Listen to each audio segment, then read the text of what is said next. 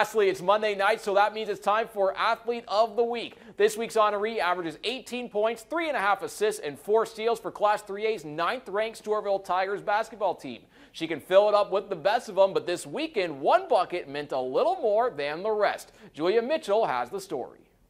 Haylie Strum had no idea what happened. I fell on the floor after that layup, and I got up to run back on defense. And everyone's like running out on the floor. I'm like, what's going on? But yeah, and then I saw a little poster, and I was like, oh my gosh.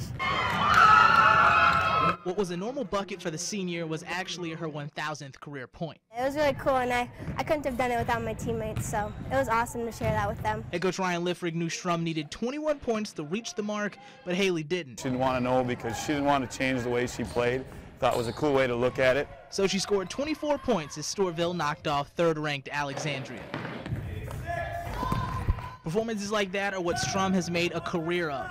Let's go, let's go! She's got the heart of a lion. She's one of the fiercest competitors we've ever had, day in and day out. And it don't matter how tall, how big they are, she's going to go in and she's going to find a way. Liffrig saw it in 5th grade when she was just a young cub. 9th grade is when she first stepped on the varsity role, and I was worried because she was 5 feet tall, and right away the other team tried to bury her in the post, and I can remember her fighting across. She wouldn't be denied, and she stole that pass. I'm like, we're going to have something here. Although Strum says 5th grade her wouldn't believe it. You're crazy, I don't know. I never thought that I would do that, and so I'm proud of myself, and I'm thankful and grateful for the opportunity to do that. Yeah! But she does know this mark is more than just her. Oh! I love all of them. They're all working hard every single day. They all put in the hard work. I couldn't have done it without them. I owe it all to them too, you know. It's not just me.